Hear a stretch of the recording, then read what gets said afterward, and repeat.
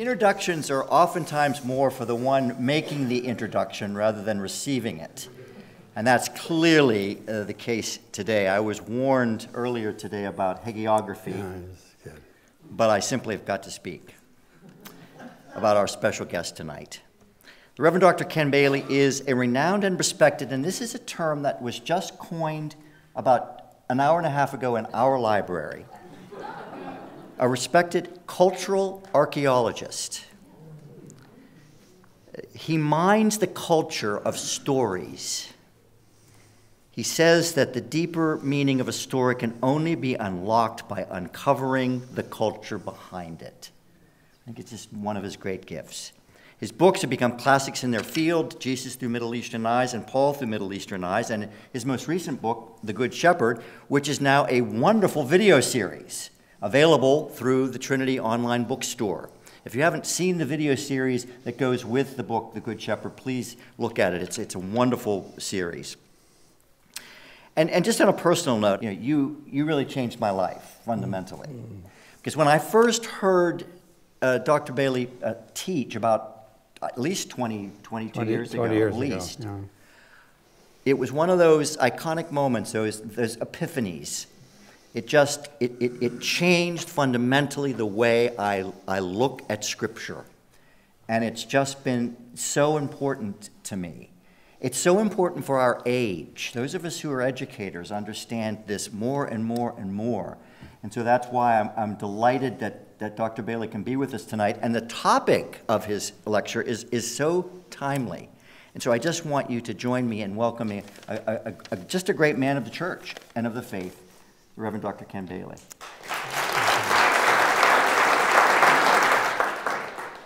Thank you, Mark.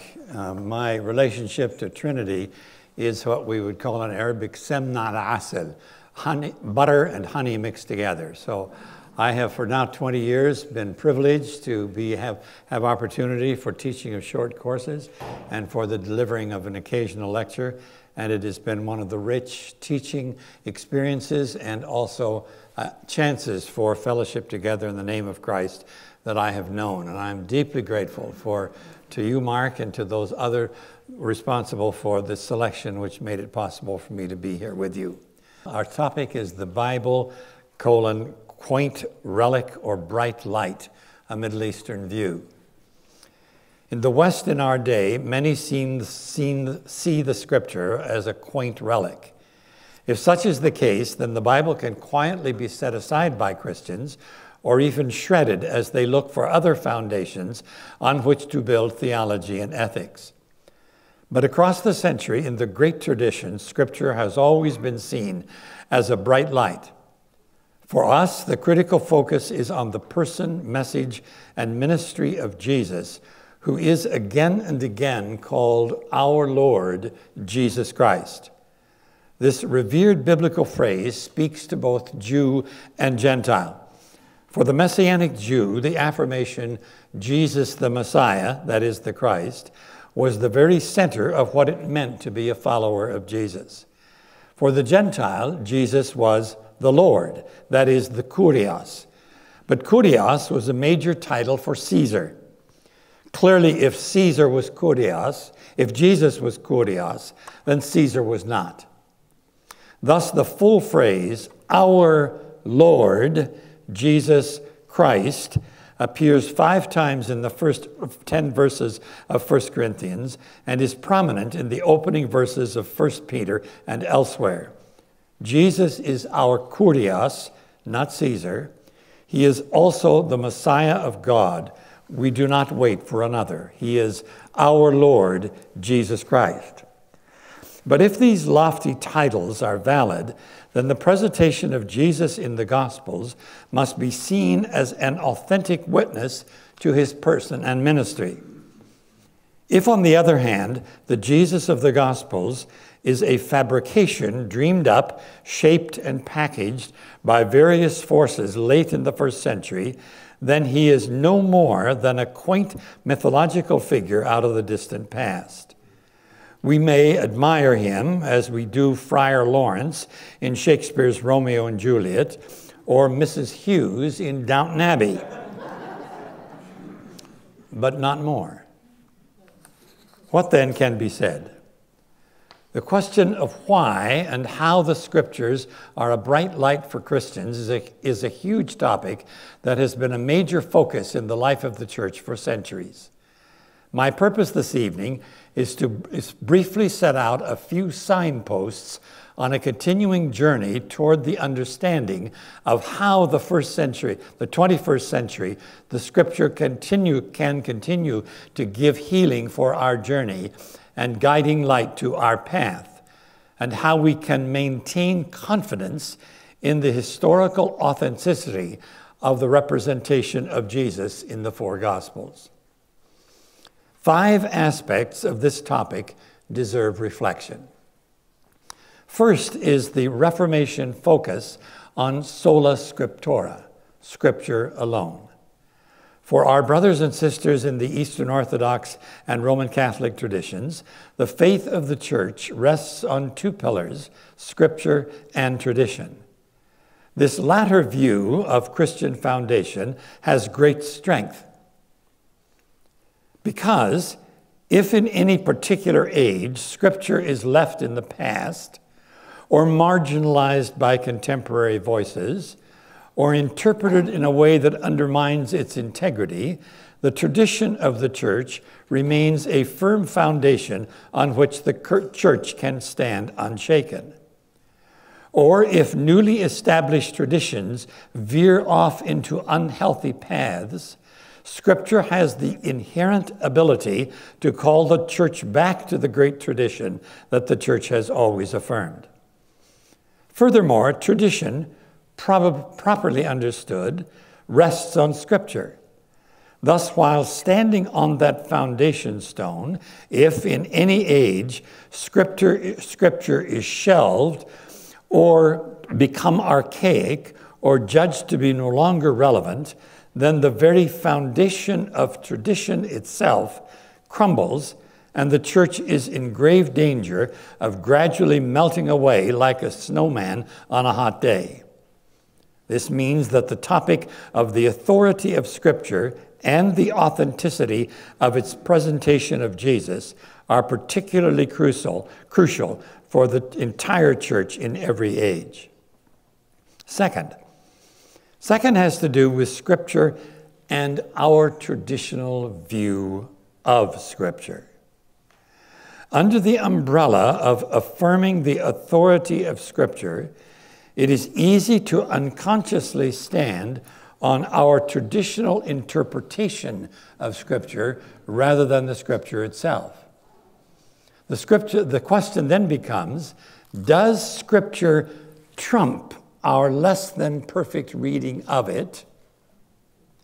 That is, does our traditional understanding of Scripture control what we allow ourselves to see in Scripture? For example, for a very long time in the Church, many have argued that the Bible is against women in leadership. But in the New Testament, women appear in every form of leadership that exists in the Church at that time. This includes apostles. In Romans 16, Paul mentions Junia, a woman whom he calls an apostle and describes as outstanding among the apostles. Furthermore, all the evidence from ancient times affirms that Junia was, without exception, the name of a woman, a view endorsed by the King James Version and by the New English Standard Version. Finally, Junia in Romans 16 is most likely Joanna, whom we already know from Luke 8 and from the resurrection narratives. But our traditional reading of Scripture tells us that there were no female apostles. Let's imagine that you study this matter and are convinced that this is the case. What are we going to follow? Will we follow Scripture, or are we satisfied with our traditional reading of it? I think we must keep our understanding of Scripture tentatively final. Now, what do I mean by that? I mean, it's got to be final because I have to obey today, and I can't wait until I've read another article and then decide whether I'm going to obey. In that sense, it has to be final. But it must be tentatively final because tomorrow I will certainly probably find out that, hey, you didn't quite get it quite right, Bailey. You saw it this way, but actually you should see it this way. It's really embarrassing when you publish things and then you find they aren't right. We must keep our understanding of Scripture tentatively final. Or many have said the New Testament endorses slavery. But in Corinthians 7, Paul tells his readers, do not become slaves of men. He also tells slaves to gain their freedom if they can. Yes, he does tell those who are caught in slavery to obey their masters. The unspoken background of that admonition is that if they fail to do so, they will get killed. Paul is speaking pastorally to Christians, some of whom are trapped in slavery. This is like telling prisoners unjustly incarcerated under a military dictatorship, it is in your best interests to obey the rules of the prison. The assumption is if you don't obey those rules, the guards are going to kill you. Conclusion, Paul does not endorse slavery. He says if you're caught in it, get out. And if you're out, don't get in. Once again, in any age, does our traditional understanding of the text control the text itself? Surely Scripture must always be free to correct our understanding of it. This is because we are sinners and our understanding of Scripture is always flawed. My Roman Catholic friends tell me that the Second Vatican Council argued powerfully for tradition that is in harmony with Scripture. Such a view is surely attractive to all of us. Third is the question of the authority of the Church and the authority of Scripture. For decades, while teaching in the Middle East, I was engaged with Eastern Orthodox scholars who argued that the Church selected the books to be included in the Bible, therefore the Church created the Bible, and thus the Church is preeminent over the Bible. But such an understanding of the formation of the canon does not conform to what the Scripture itself affirms, implies. During the long Lebanese Civil War that began in 1975, warring factions often set up roadblocks on highways and checked all passing cars. At such checkpoints, scruffy armed men would stop vehicles and demand to see everybody's identification papers. Having lived through a decade of that war, on such occasions as I displayed my identity card to the man poking his automatic rifle in my face, I did not create the power that he exercised over me. Rather, I surrendered that power as I instinctively recognized that power in him and his gun. The man with the gun had that power before I drove up. I did not give it to him. In the early centuries, as the Church slowly agreed on the books to be included in the Bible, it did not thereby magically instill spiritual power in those books. Instead, it surrendered to the power it discovered in those unique documents.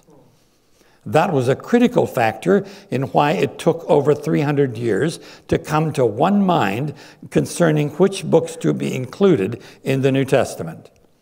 Church leaders gradually threw out the documents that did not, in and of themselves, demonstrate such power in the life of the Church. It was not like the Supreme Court examining some proposed law. In the case of the court, approving the law gives the power to the legislation in question. But when it is not passed, that law has no power. The court gives power or withholds power. But this mentality does not apply to the formation of the canon. The early church endorsed the books that in and of themselves brought the blessing of God in Christ on their readers. To put it another way, the church was not first, the incarnation was. As Jesus began his ministry, he called Peter, Andrew, James, and John with the words, "Follow me." Those first 4 disciples obeyed, and the church was born. The reality of what Jesus said and did came first, and the disciples' response to him was second. First, the Word became flesh and dwelt among us. That breaking into history was followed by, we beheld his glory. We did not formulate glory and then, like a bright light, shine it on Jesus. The Word was given, and the church was a response to that Word. The Gospels are a record of a gift that resulted in the birth of the church. 4. This brings us to the 4th aspect of our subject, which is the doctrine of inspiration. For some decades now, this doctrine has been ignored by many and held as crucial by others. Rational categories have engaged the energies of many scholars. One can read about plenary inspiration, verbal inspiration, infallible writings. The phrase infallible surely means at least it does not fail us. We have in Scripture what God wants us to have, and the text taken as a whole does not fail us. However, these rational categories sidestep important parts of the larger story. The problem lies with the definition of historical truth that lie behind the various understandings of the composition of Scripture. In the Western world, historical truth expects and presumes precision in reporting. By contrast, the traditional Middle Eastern reporter is expected to interpret what he or she is describing. The interpretation of the events reported are woven into the presentation of those events. This inevitably creates various versions of a single event. At the same time, this Middle Eastern understanding of history should be remembered and recorded how history should be remembered and recorded is not unknown to us in the West. I am a Civil War buff. In his 3-volume history of the war, Shelby Foote, a Southern historian, gives a long and utterly fascinating account of the crucial Battle of Gettysburg. In regard to the famous Southern general, Robert E. Lee, the reader can overhear Foote saying again and again, "Poor General Lee. Again and again he almost won the battle, but in the end he lost it." Foote names his chapter on the Battle of Gettysburg, "The stars in their courses fought against Sisera." Judges 5. On the other hand, in a more recent book, Alan Goulzo, a Northerner, argues that Lee made some disastrous mistakes and consequently he lost the battle. Both of these authors present true accounts. The reader is not expected to choose one of them as a winner against the other. In like manner, the 4 Gospels enrich our understanding of the life and ministry of Jesus, and any attempt at forcing them into a single account, like the Diatessaron, is a misunderstanding of their nature. What matters is that the accounts are authentic records of what Jesus said and did that come to us through different witnesses to those events. Those witnesses enrich what they record. So what can we learn from all of this?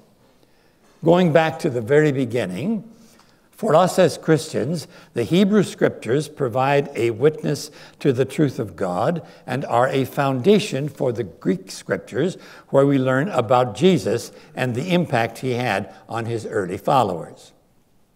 At the same time, Jesus went beyond the Hebrew Scriptures.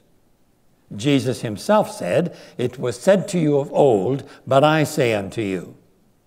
In short, Jesus affirmed the right to sift the Hebrew Scriptures and to be the authoritative interpreter of them. Texts like the massacre of the people of Ai, described in Joshua 8:8, are set aside by Jesus, who commands love for all, including the enemy. With Jesus, there is no longer any place for the bashing of Babylonian children against the rocks, Psalm 137. Thus, as we move from the Hebrew to the Greek Scriptures, the Hebrew foundation is honored, preserved, endorsed, or superseded. At the same time, identity-forming theology and ethics must pass through the sieve of the person of Jesus and his teachings and the teachings of his earliest followers, the apostles. This brings us to the fifth aspect of our topic. We must ask about the authenticity of the four Gospels as witnesses to Jesus. To do this, we must reflect on how the accounts of Jesus were composed and compiled, because such questions relate profoundly to why they are a source of light for all who pledge themselves to follow him. If the Jesus of the Gospels is a late first century fictional fabrication, he can be left in the first century as an archaic remnant from the past. If that were the case, those Gospels would have no more authority over us than the legends of Beowulf for the Germans, the myths of King Arthur for the British, and the folk tales of Paul Bunyan for the Americans.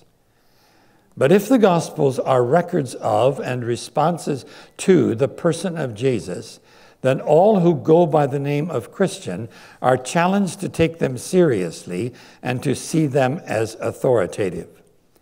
How can the question of authenticity be decided? It is not my intent to reopen the long and ponderous debate over the authorship and dating of the final editions of the Gospels. Rather, we would ask briefly, where do the stories in the Gospels come from? What is the origin of the Jesus tradition? 4 factors are crucial. First, in Caesarea Philippi, Peter confessed Jesus as the Messiah. As we know, Jesus then told the disciples about his coming arrest, trial, death, and resurrection in Jerusalem. Peter objected and was rebuked. But it is important to note what Peter did not say. He did not suggest that they proceed to nearby Damascus, take the time necessary, record the teachings of Jesus in Aramaic, and perhaps seek help to translate them into Greek. In addition, they could arrange for copies to be made, one for each of the apostles. They then would be prepared to defend their movement if challenged in Jerusalem. This did not happen. Rather, they proceeded to Jerusalem, where Jesus was indeed arrested and then challenged before the high priest regarding his teachings. He did not reply, I repeat, he did not reply, "I knew you might ask. Actually, we have all the important material recorded in writing. Here is a copy, Rabboni, for your high priestly library. I am ready to defend and explain anything in this scroll. Perhaps you would like to look it over, and then we can discuss it at your convenience." There have always been voices in the church that seem to long for such a document. This kind of a record could then have become some form of a Christian Koran. But that is not what happened. Rather, Jesus said, "Ask those who have heard me what I said to them. They know what I said." Towards the end of his ministry, Jesus could have easily produced a document. He didn't. He deliberately chose to have the witness to his person and teachings passed on by those who heard him and believed him as the Messiah of God. Jesus wanted his message to reach the next generation as accounts that were mixed with insider interpretation. Indeed, all of us instinctively know that meaning is distilled out of any significant historical event through authoritative insider interpretation. Allow me to repeat that sentence. All of us instinctively know that meaning is distilled out of any significant historical event through authoritative insider interpretation. The Gospels are not exceptions to this reality. Kenneth Cragg, the late English scholar and bishop, reflects on this convergence of event and interpretation. He notes that the Gospels are not like the myths of King Arthur, and he writes, "Plainly, the attitude that we should compare the Gospels to King Arthur is not the New Testament. In the New Testament, there is interpretation. There is possession by love and wonder. But there is also history in the simple sense of events that happened, deeds that were done, suffering that was borne, a death that was died, and a rising that happened. The Gospels as documents are certainly interpretive, but they interpret and present what they clearly believe to be events and facts." Here is where we face a problem, he continues. For so much in current Western scientific mentality has been tempted to deny the status of fact and thereby of truth to anything not demonstrable in test tubes or provable by verification. This instinctive reductionism of many contemporary philosophers sadly prevents them from reckoning with the historical meaning of faith and the deep interrelationship of event and mystery. Let us take help from a parable. November 22, 1963, Texas, the USA. Supposing I say a man with a rifle from a warehouse window shot and killed another man in a passing car. Every word here is true, assuming we assume the Warren Commission, but how bleak and meager the facts are. So sparse as to be almost no facts at all. The event is not told. But suppose I go further and say the President of the United States was assassinated. This is more deeply factual because it is more fully related. The victim is identified. The killing is told as political. The perspective is truer. But we are still a long way away from the meaning of the tragedy. Let us attempt a further statement. Men and women all over the world felt that they had looked into the abyss of evil and they wept in the streets.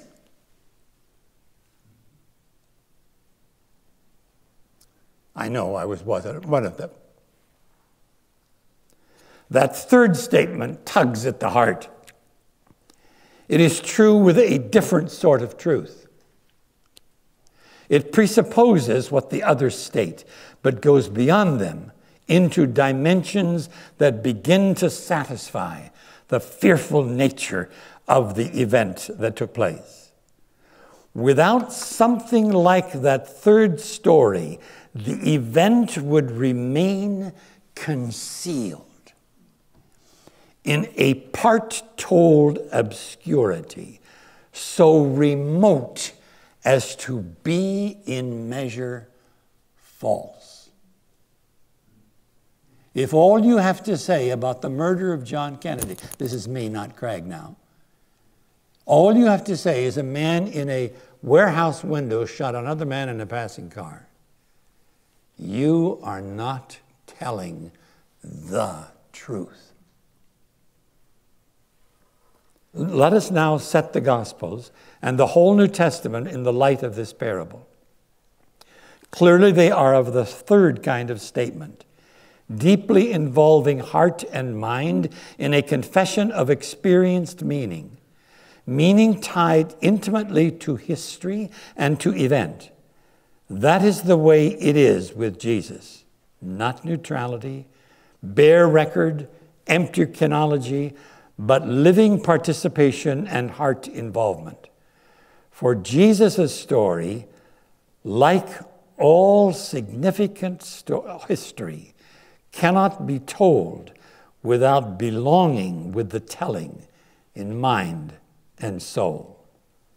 Yet such belonging as it occurs within the pages of the gospel and the epistles is no myth-making, no fantasy, no dimmed Arthurian legend, for it is rooted in a narrative where events occur and dates belong and places figure.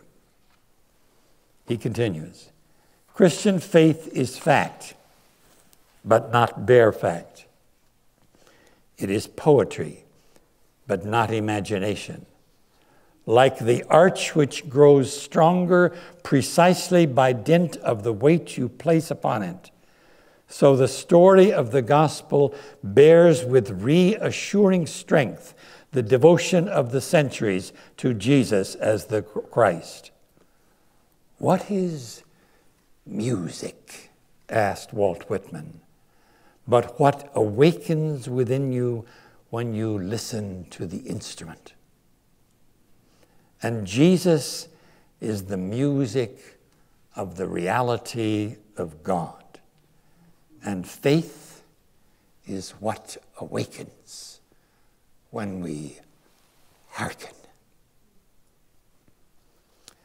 With Craig's reflections in mind, let us return to our topic. Jesus was clearly confident that his story would be enriched by such a process. The apostles were commissioned by Jesus to participate with him in the incarnation. As they formulated his ministry and message in order to reach out beyond the range of his voice. And when they spoke, it would be in Aramaic, not Hebrew. So you don't have to use the sacred language. And if it can go from Aramaic, out of Hebrew into Aramaic, of course it can go into Greek. And it can go into English.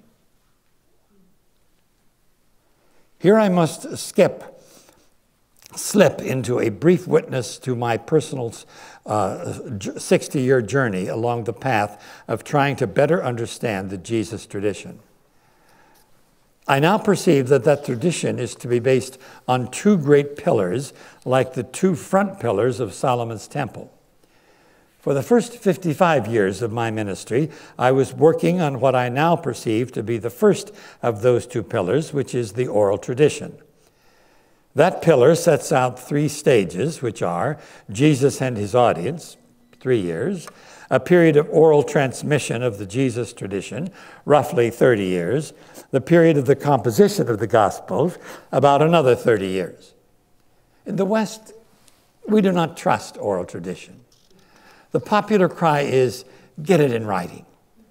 Thus, with this three-step process, the weak link appears to be the period of oral tradition. The cry is, after 30 years of oral transmission, who knows what's left that is really authentic to Jesus? Here is where my personal journey has deeply influenced my conclusions. In our first term of ministry in Egypt in the 50s, After 2 years of intensive Arabic study, Ethel and I were assigned to an Egyptian Protestant effort to teach mostly Christian villagers to read their own language, the Arabic language. Our team was naturally invited to work in villages where there was a high level of illiteracy. Such communities were isolated and had no schools, which meant that the brightest and best were still living in the village. After living and working in 2 such villages nearby, after some analysis, I discovered 3 forms of oral tradition functioning in those villages. The first I chose to call formal, controlled oral tradition.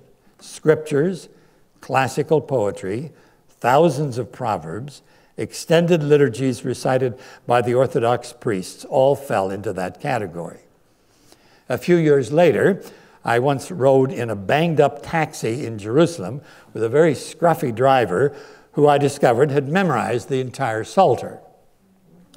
I was amazed, and noting my amazement, he replied, "Oh, it's not very long. I just memorized 1 or 2 Psalms at a time while I'm waiting for my next customer. It wasn't that hard." He was engaged in formal, controlled oral tradition. The text of the Psalms was in his glove compartment, and he had memorized it. The book exercised control. Any deviation was naturally understood to be a mistake. After all, there are only 150 Psalms. You can pick them up rather easily, right?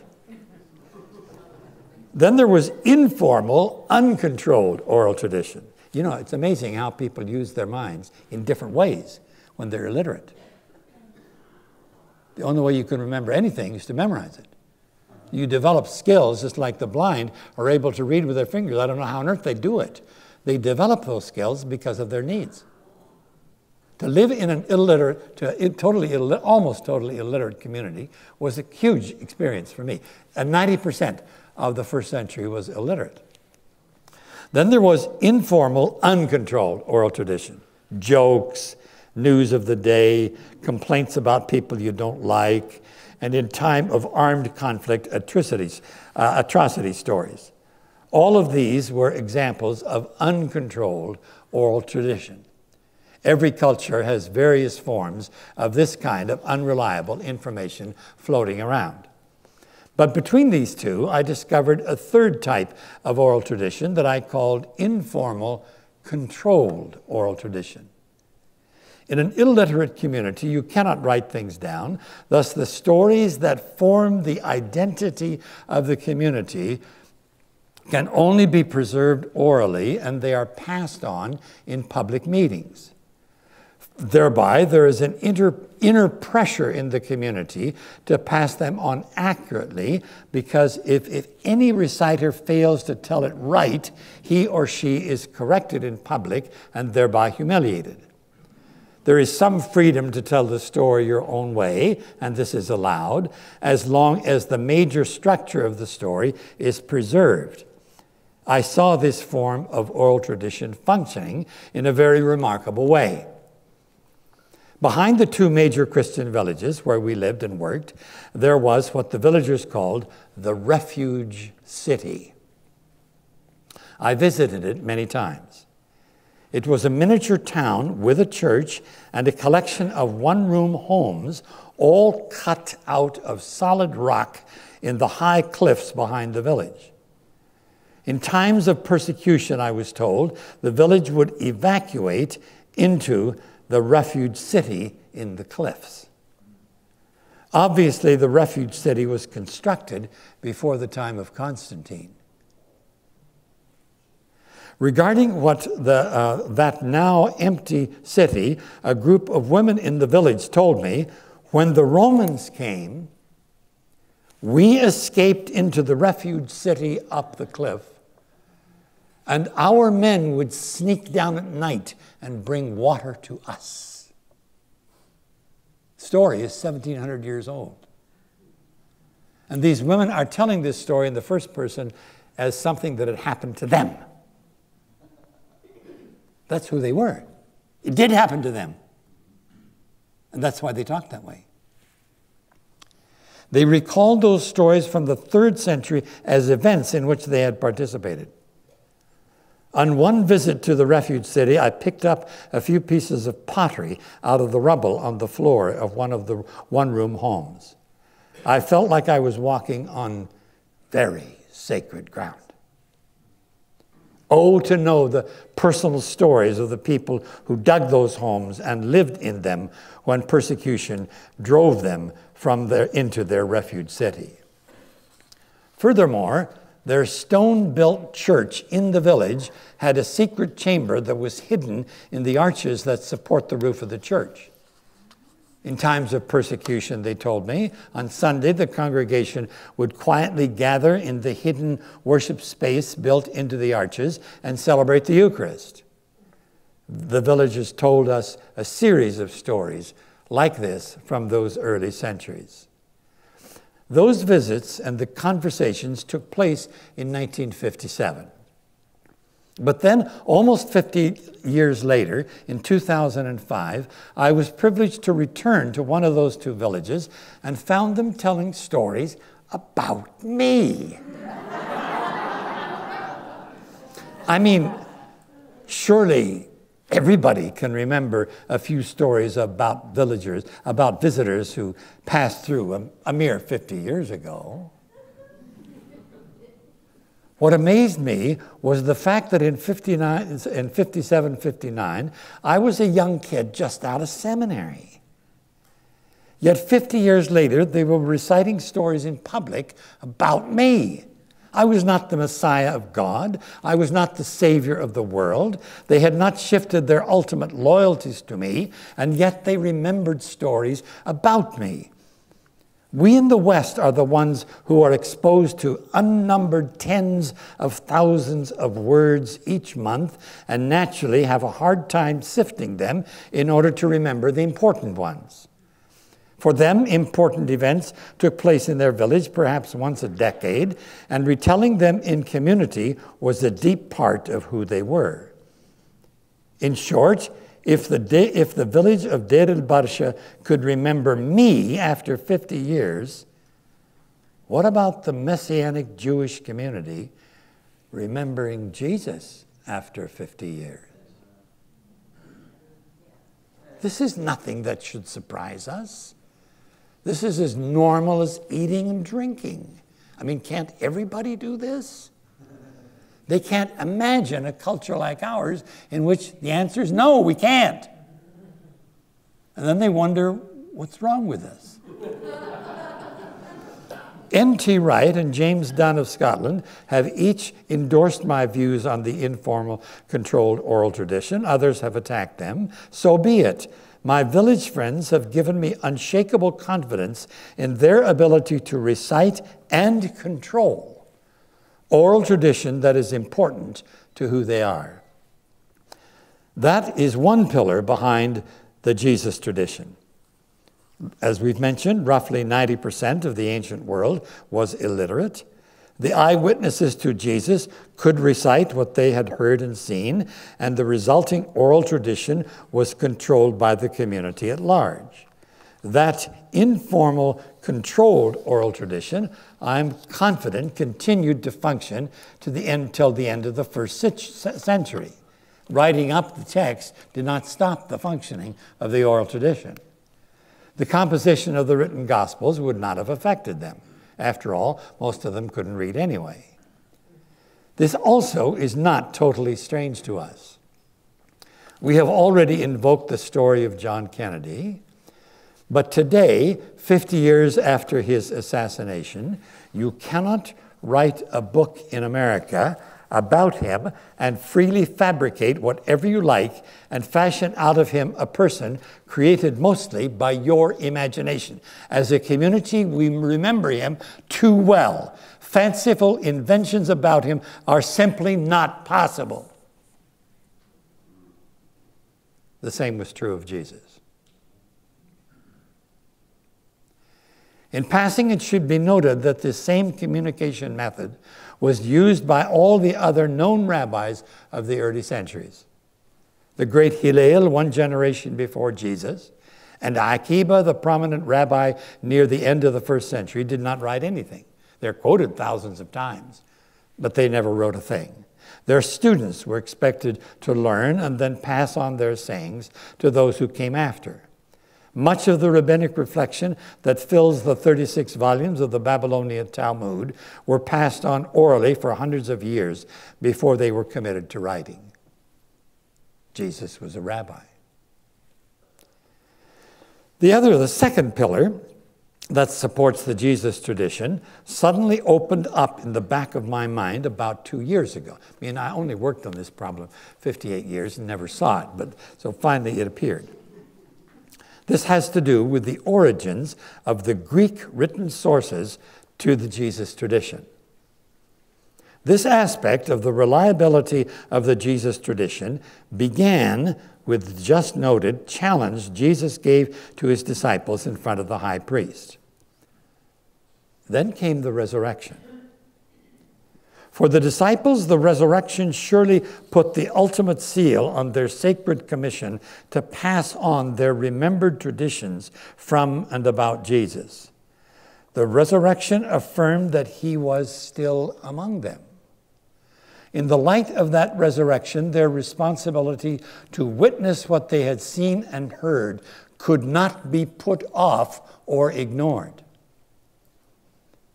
The next building block in this second pillar is the startling appearance of the Hellenists in the life of the Jerusalem church. In Acts 6, we are told of a church made up of two branches. One was called the Hebraists, and the other was called the Hellenists. The Hellenists were Greek-speaking Jews who believed in Jesus. In the text, the Hellenists complained that the money the church held in common was not being divided fairly. The apostles nobly responded by giving all the money to the Hellenists and leaving it to them to make the distribution. Our question is, how did these Greek-speaking Jews living in Jerusalem hear about, believe in, and choose to follow Jesus? They were not Greek God-fearers out in the Gentile world who were attracted to Judaism but had not joined it. The Hellenists in Acts 6 were Jews, but their language and culture was Greek, and they all had Greek names. Their commitment to the Church of Jesus Christ was so deep that they turned over all of their financial resources to the newly formed church. Think of that. All their financial resources were thrown into the pot. Such an act signals a profound commitment to that common faith. Our question is, how did these Greek-speaking Hellenists find out about Jesus and the gospel? Clearly, the disciples were missional from the very beginning. They had an outreach to Greek-speaking Jews at this earliest stage in the life of the church. Those Hellenists did not have the advantage of a large pool of Aramaic-speaking members who had followed Jesus from the beginning and who could describe firsthand what they had seen and heard. Jesus' preaching ministry was primarily in Galilee, and he preached in Aramaic. These Hellenists were from Jerusalem and probably would not have been able to understand him easily in any case. But after the resurrection, they became followers. How so? Both the disciples who reached out to these Hellenistic Jews and their own leaders would have inevitably have needed stories about Jesus in Greek. The only way to understand the development of this very early Greek-speaking branch of the church in Jerusalem is to assume an early transcription and translation into Greek of the stories of Jesus. Is this not what Luke affirms in Luke 1? Luke opens his gospel by noting that many have undertaken to compile a narrative. In the second verse, he affirms contact with the eyewitnesses. Luke tells us that his goal was to put a selection of this material into an appropriate order so that Theophilus might know the truth concerning it. In short, from the very beginning, there was a specific need to record the individual stories about Jesus in writing and to see that they were translated into Greek for the use of the mission of the church to the Hellenists. We can easily imagine the following. Every week or so, a leader of the Christian Hellenists, we can call him Lambros, approaches Peter and says, "Peter, Saturday is approaching. Can't you get another story about Jesus transcribed and translated into Greek so we can use it in worship?" Peter answers, "Sure, Lambros, I'm sure we can manage. We'll do our best. I'll have something for you by Thursday night. Maybe we can go over it on Friday. I'll bring one of our better Greek speakers with me." After a few years, this kind of Aramaic to Greek ministry, it is easy to understand Luke's claim that many have undertaken to write. Clearly, Luke had available to him a disconnected stack of stories about Jesus that were already written down using the finest stylistic of the classic writing prophets. The people who did the work were Jews. They knew what they were doing. They condensed the stories so that they wouldn't have it too long and nobody could afford to have it copied.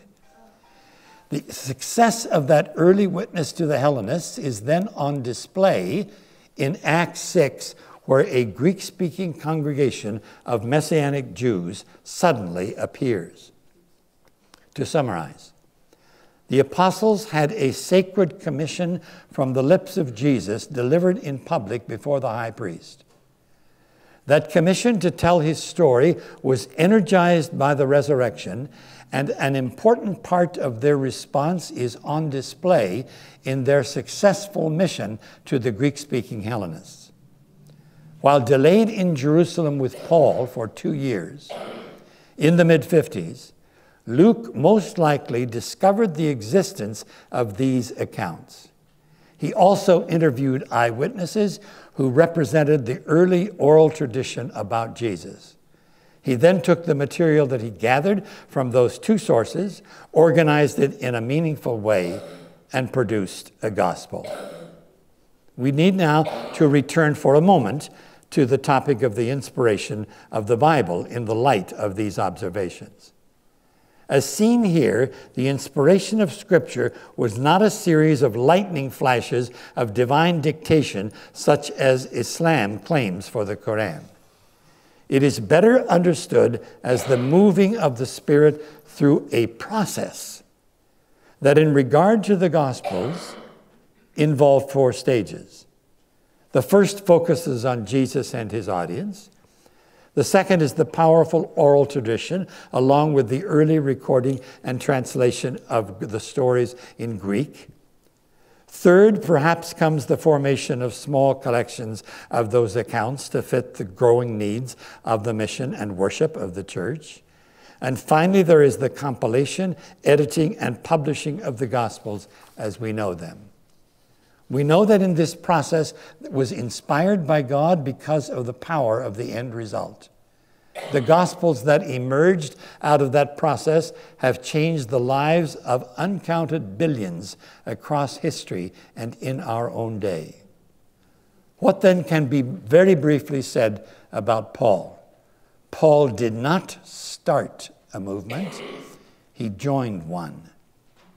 About 25 years after the resurrection, Paul told the Corinthians, "What I received, I delivered unto you." He was given a Christian tradition that he passed on to others. That tradition included many things. We will briefly note 2 of them. First, Paul writes, "I delivered to you as first importance what I also received, that Christ died for our sins and arose again on the 3rd day."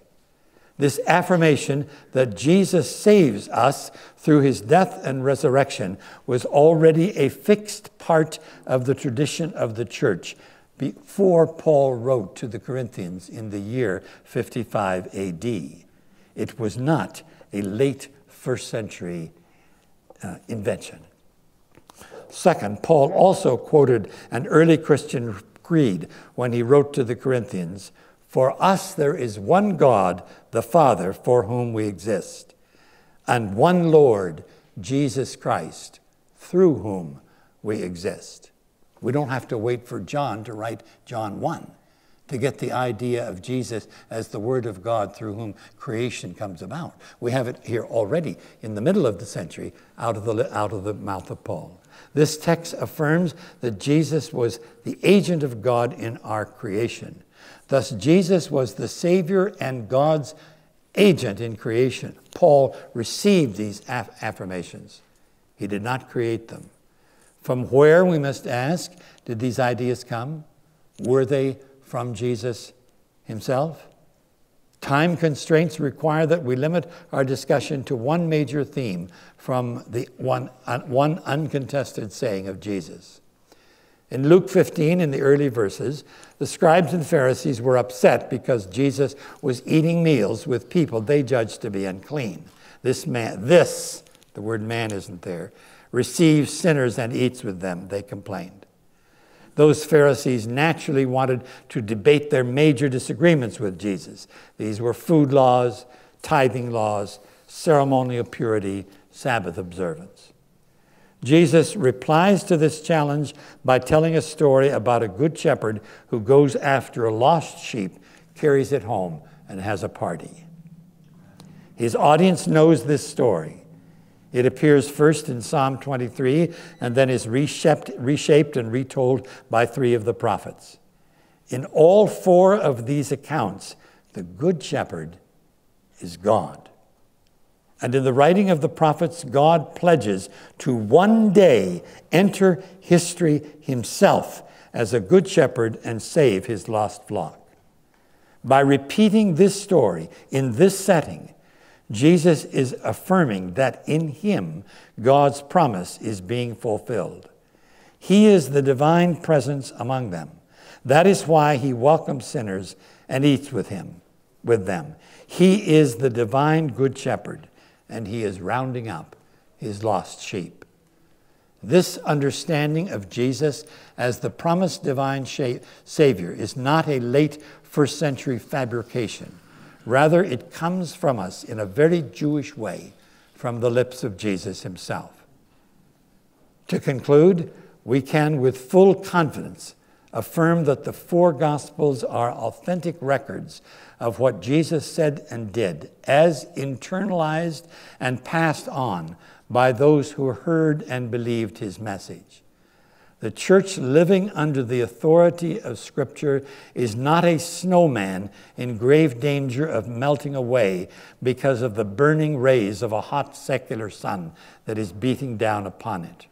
Rather, it is the flock of God, saved by the divine shepherd, who safely leads his sheep through angry waters to quiet inlets where the sheep can drink and be renewed, to go in and out as they live out their lives, continue in their worship, and fulfill their ministries, having received amazing grace, sufficient to overcome many dangers, toils, and snares.